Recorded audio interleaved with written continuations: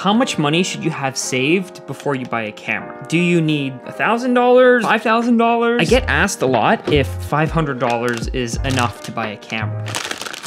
And it might be if you're going on the used market, but the problem is that even if you have $500, you still need money to buy a camera lens. Because really, the biggest difference between your smartphone and a professional camera is the quality of the lens that you attach.